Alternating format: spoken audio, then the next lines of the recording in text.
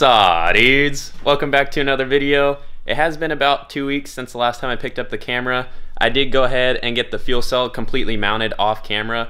There's just so many revisions that I went through doing that it just didn't make any sense to do it on camera. I didn't necessarily have a good game plan going into it on how I was gonna do it, but I will go over that with you guys. I'm super pumped on the way it did come out, so we'll go through that. In this video, I am gonna be getting the truck pulled out and ready to get these bedsides mounted on the truck, as you saw in the title of the video. So we'll get started with that, but let's go over the fuel cell and see how I got that all mounted. So the last thing you guys saw was this fuel cell just kind of sitting in the truck. I did go ahead and get kind of just a structure built underneath the fuel cell. I started with these two tubes here, this 1.25 inch tube and then this 1 3/4 inch tube, and then I came in, added these tabs to hold it in at the bottom just for moving back and forth, and then we got the X put in there.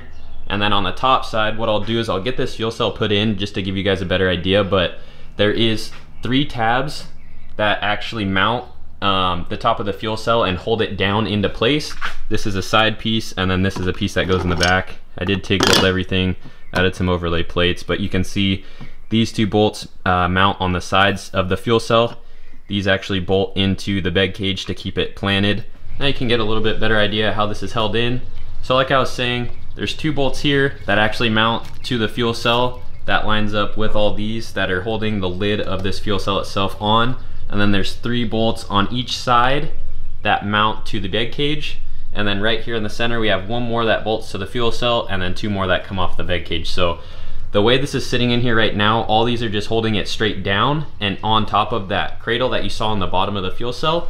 And then on each side, you do have a plate that runs across here that keeps it from moving side to side. So it is locked in here super good. This fuel cell is not going anywhere. With everything nice and tight, this fuel cell is locked in. The purpose of this video is getting these bedsides mounted. This is a set of AutoFab vessel style bedsides, which are either a 6-inch bulge or a 6.5 inch bulge. It's the biggest style OBS F-150 bedside that you can get for the most part. AutoFab is also known for super good quality glass, so we're probably going to end up taking the front corner of these and wrapping them around the edge of the cab like we did on the 92 F1 build. So it's a nice seamless look. There's no gap between the bedside and the cab, but that's really going to be determined on where the center of the wheel is in the wheel well. So I'm hoping we can do that, but I'm not going to know until we start mocking everything up. But the next step for this thing is getting the truck actually pulled out. So I need to wait for my brother and my dad to get home. While I'm waiting, I'm probably just going to go ahead. I'm going to add some overlay plates right here, right where the bump stop comes down and lands on the upper arm. I'm going to start making some templates and then probably end up TIG welding this onto the upper arm just so it looks good. Just took a couple minutes and figured out exactly how I'm going to do it. So this is the template I came up with. I have gone over this before. This template paper that I'm using is called Ramboard. You can get it at Home Depot, Lowe's, anywhere, basically any hardware store. This is perfect for making templates because it's nice and hard and it's not super thick like how just normal cardboard is. And you can get it in 50-foot rolls, 100-foot rolls, however you want to get it. So it is relatively cheap too, so using this for templates is awesome. So we started with the template, went to some 1/8 inch plate, got that cut out, got 2 of those cut out, and then I got this side all TIGged on, all finished up. So now when this bump stop comes and makes contact with this arm, hopefully there's enough thickness here that even if this truck lands super hard off of something and smacks this really hard, it's never gonna put a divot into this upper arm or anything like that. So my brother is here and my dad's here, so we're more than likely gonna get the truck pulled out right now, and then I'll do the other side once the truck's in, go in the other direction. So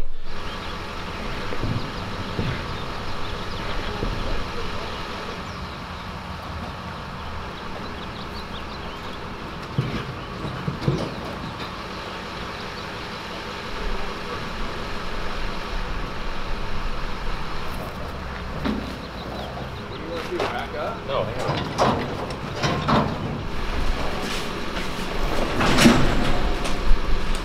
So now that we got the truck turned around, I went ahead and got one of the bedsides just roughly mocked up. To do that, I took 2 pipe stands, one on the front and one on the back, and then just roughly centered the wheel well up on the tire, just kind of how I wanted it, and then came up here to the front because this is going to be the biggest issue on this bedside, is getting this to fit to the cab correctly. So as you can see, I got a couple lines drawn on here, and the way I found those is I just took a ruler and put it to the back of the cab here and just drew a straight line all the way across, so I knew that's where the leading edge of this would be. And then I took a piece of template paper and figured out the angle of the cab, just how it would sit on the cab when it was all said and done, and then just kind of drew a line off of the straight line that I had and figured that out. This right here, right at the door jamb, is going to end up being cut all the way down the bedside, and it's not actually going to overlap the door at all. So I do need to come in here and just cut out a shape that will clear this door handle first, and there's also an inside lip here that needs to be completely trimmed out.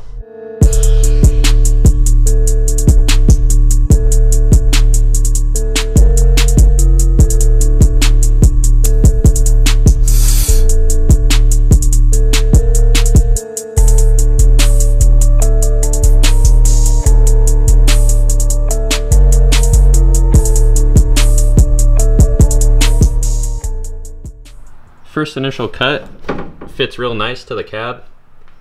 Got it cut around the door handle here, and it sits nice all the way along the door as well. I did notice that it's not sitting exactly where I wanted on the wheel well anymore, so I'm gonna have to push everything forward. So to do that, I'm gonna have to draw another straight line off of here, just kicked over a little bit more, and then do the same thing, use my template to make another line. So I'm gonna do that right now, get it cut, and then see how it fits. Ooh, what do we got? Another package from CarTech. Thank you, Tyler. That should be stuff for the bedsides, and we also got a filler neck and a bunch of stuff to get the filler neck set up, so that's rad. I did come in here, I cut actually on the second line that I made, and I noticed that it's actually not fitting as well as I wanted around the cab anymore, and that's because it's actually hitting this bed cage tube right here, so I'm gonna have to clearance that out a little bit to get this to fit better. But once that's there, I should be able to get this to fit nice and tight again, and then I'll be able to come in here on the door jamb and start making my line all the way down. Sorry. I just got that lip trimmed out, so it fits super nice against the tube. I'm probably gonna come in here a little bit more and take out just a little bit more so it's not actually touching the tube, because it will make a bunch of noise when the truck's going through the dirt and stuff like that. I did get that trimmed.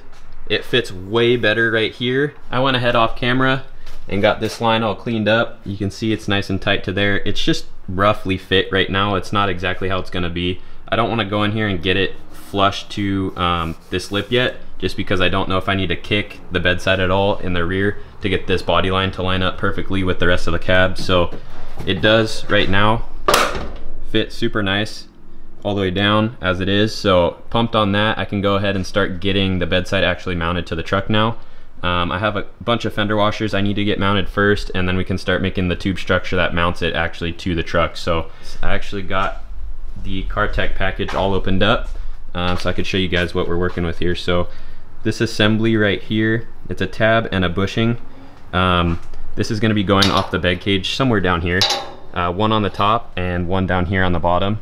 And what these will do is, when the bedside's on the truck, it'll be isolated with the bushing, so it won't have tendency to want to crack or do anything weird like that. And then when this is sitting on here, the tube structure for the bedside will come off of here, and then when you want to pull the bedsides off the truck, you just pull this bolt out, the whole assembly comes out with the bushing, and then all you're left with is just this tab. Usually what people will do is they'll, instead of doing something like this, they'll have their tube structure actually welded directly to the bed cage, and then to remove the fender, they have to remove all the fender washers off the fender, front and back, which is just a pain in the butt, and it looks super ugly when you have just the tube structure sitting here with no fender on it. So doing something like this is a lot cleaner, because once you pull the bolt and the whole thing comes out, all you're left with is just the tabs sitting off the bed cage, which is the same thing that we did on the 92 F1 build. You can see right there, 2 tabs, same setup. So that will be similar on here. If you're curious what the part number is on all this stuff, the tab part number is right here. And then we also have our bushing assembly part number right there. All this stuff is from Cartech, like I said, so you just got to jump on their website and then type that in. We actually have our own coupon code on Cartech now. It is wingsworld, no spaces, nothing. Saves you a little bit of money, so make sure you put Tyler's name, Tyler Davenport, at the checkout, and he'll throw in a bunch of stickers for you as like a little care package, so definitely do that. We also have our AutoFab fender washer kits that are going to be mounting the fenders. It's a polyurethane fender washer. We have a bolt, a tab, and then it comes with a nut. Cool part about these is the washers themselves have this piece on the back side. You can kind of tell right there. It's raised on the back, and this piece on the back side actually gets put into the fender and isolates it. So when you're working with fiberglass and you're mounting it, depending on if you're solid mounting it or this is the best case scenario right here, you're using a polyurethane bushing that's basically an isolator. This will actually help prevent your fiberglass from cracking, because the fiberglass wants to move and do a bunch of weird stuff when you're going through the whoops or jumping the truck or whatever you're doing with it. We got 14 of those bad dogs right there. We also have some hose clamps for the filler setup, some aluminum tubing for the filler setup, and then we also have a Geyser Bros filler neck, which is also a dry break. Now that we actually have the fender washers here, I can go ahead and start marking the fender out for where I want them to actually sit on the fender. The way I'm gonna do that is I'm gonna take a level and put it on the body line here with the truck and put an angle finder on it and zero it out. That way when I come over here and bring the level up along the bedside, however far away from the edge I wanna come, I can go just straight 90 off of that, because the truck isn't actually sitting level. It's hard to tell, but the truck isn't sitting level right now. So if I just went straight up with a normal level, it wouldn't be wouldn't look right on the fender. So that's the way I'm gonna do that. I'm not sure how far off of here I'm gonna come yet, but I know the structure that I'm gonna do on the front side of this fender to actually hold it on is gonna come off the cab. I did get these lines marked out on the bedsides, as you can tell, front and back. I am kind of jumping around a little bit though right now, because to be quite frank with you, I am kind of scared to drill the holes in the bedsides and have them be off. I did go ahead and get the paint taken off the cab, and I got a plate cut out, and as you can see, there actually is a nut on the back side of here, on the back side of the plate, and I welded it on in 2 places. That's for a bolt that's going to be able to go through, just like boom, this guy right here. So you can see there's a bolt inside of there, and then I just took a piece of tubing and capped it off and drilled a hole in the end, just like this right here. This will have a, let me see, where is she at? We got a 5/8 bolt that goes down inside of there, and then that goes right into the cab like that. So when that's sitting in there, I'll be able to build the tube structure that's actually going to come off of here to the fender. It's going to be some 1-inch tubing that'll go from here off of this stub to the fender itself, and then the fender washers and the fender tabs will be off of the 1-inch structure. So having 2 points actually welded to the cab like that is going to be super strong, so I'm not worried about anything like that. It's just a different way of doing things, and this is the first time I've actually done this, so I'm actually super happy with the way this is coming out so far.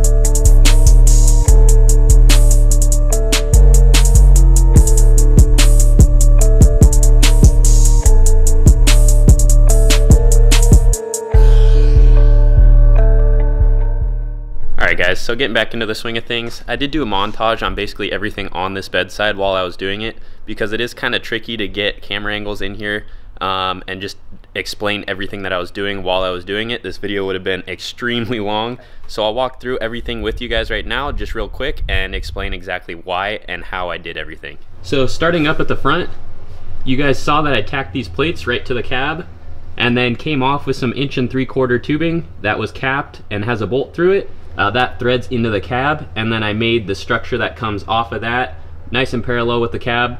And then once I had that, got the fender exactly where I wanted it, just lined the body lines up and then kicked it as much as I wanted to be able to clear the tire right here. I did then come in, drill the holes, mount the tabs off of there. Just took the tabs that came with the AutoFab fender washer kits and then put a little brake in basically every single one of them. And then coming back here to the rear, what I did first was made sure that the fender was exactly where I wanted it, and then checked this line right here of the fender to this tube just to make sure everything was nice and parallel. And then I came in, made this first tube basically just like the front side, made this first tube fit to the fender real nice on the inside, and then figured out what the length was to the tabs over here that come off the bed cage, and then got this piece made, tacked those two together, and then came in and made the bottom one. And for this bottom tube, you can see it's at the same level as this tube off the bed cage right here. I took an angle finder, figured out where that was, zeroed it out, and then came over here and made this one match exactly the same. So when you're looking from the back side of the truck, everything's nice and straight. And then same thing as the front, came in, added the tabs. I actually did these, I wrapped them kind of around the tube and put the kick in them. I think it's just a little bit better because the tabs would have been real short if I came off this side, and it's giving more surface area actually laying up against the fender itself, which is just a little bit more support. So another thing that you guys saw me do was I measured from this point here and then measured in and drew a line, and then took a level and marked straight down and marked a line down on that tube too. And the reason for that was to be able to get these tabs in line with each other. So if you look right here, when you go right above them, they are directly in line with each other. And I figured that out by just roughly looking straight through here where all these fender washers are, and then just kind of looking over and just figuring out what measurement I wanted here. And it ended up being 9 inches straight to the line from the edge of the bed cage. But it should be nice and easy to be able to now take both bolts out, and then this whole thing will slide right off. And like I was saying before, it'll be a lot cleaner just having these tabs sitting here instead of having all this welded to the truck. The only other thing that I might add to these is going to be a tube that comes from this junction right here down to basically where this tube ends on the bushing assembly. And the reason for that is to be able to just add some strength to the bedside here, just from letting it wanting to move up and down. I still need to do this whole other side though, so I'm probably going to do that off camera and then come back and add those tubes to both sides at the very end. It's been about a week and a half since I last picked up the camera to film anything on this truck, and the reason behind that is because I've been running into a bunch of problems getting these tires to fit inside of these fender wells. So I'll kind of go over that with you guys right now and get you all caught up on what's been going on this thing. As you can see, the truck is now a lowrider. I did get everything down to full bump just to see how the tires clear to the fenders, and spoiler alert, they don't clear. So the issue is with 40-inch tires and no frame rail in here, they got as much up travel as they possibly could out of this rear end, which is good. You definitely want more up travel than not enough. But with production style glass like this and this big of a tire, you run into issues with clearance. So these bedsides were never made to run really a 40-inch tire and this whole situation going on here. So you can see the top side of the tire is basically eating out the top of the fender here and the inside of the fender on this side too. And the main issue is this body line right here. It divots in to follow the body line of the truck, and the front side of the tire, you can't tell back here because the bedside is kicked quite a bit, so there is a little bit of distance here, but in the front side of the tire, it's getting really close to that body line. So it's definitely not ideal. I had to kick these bedsides a lot more than I thought to get everything to clear correctly. So I've had to remount these bedsides quite a few times, but you can see the fender is kicked quite a bit further out in the rear compared to the front. to the tire, and that is the only way that you're going to be able to clear a tire like this with these bedsides. So I do have these tubes in here on both sides now. Everything's tacked together, it's nice and tight. All I need to do now is I'm probably going to end up pulling the fenders off and then going ahead and welding all this together, front and back, and then I will come in here and clearance out this front side of the fender because it still is making contact. I need to give at least a 1/2 inch of clearance to the tire, and that's going to mean a lot of trimming here. So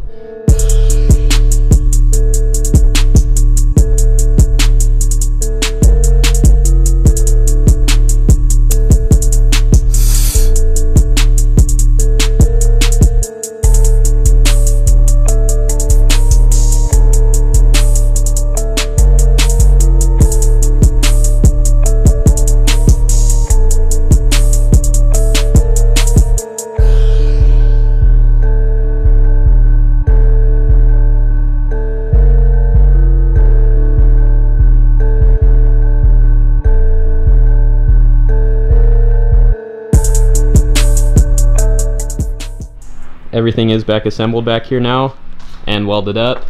Super happy with the way all this stuff came out. Now that these fenders are all back on the truck, I can go ahead and start trimming stuff out. Like I was saying before, right here to the tire is still touching, so I need to come in and trim that out. Last night I did come in here and get the door jambs all cleaned up, so both sides do open up nice and easy now. And this morning I came in here already and got this side clearanced out. Just roughly where the tire was getting close to it. You can see there's fiberglass all over there and all over myself. So from here to here, that's basically where the tire is getting the closest. So I'm probably going to end up going all the way to the body line right here, this like little lip, and I'll take that completely out, but I'm just going to gradually start working my way up to there so I don't take out too much. Well, just as I thought, we went all the way to the lip on the front side of the fender. I just slowly worked my way out to it just to make sure the tire would fit properly, and that's where it ended up being. So the fender actually tucks the beadlock ring on this thing at full bump, which is pretty baller. I don't think I've ever seen that before, so that is pretty dang cool. That's probably gonna wrap it up for this video. We did get these bedsides completely installed. It did take a little bit of time, but they are completely on now and everything's good to go. So if you guys liked it, make sure you like, comment, and subscribe. We'll catch you in the next one. Peace.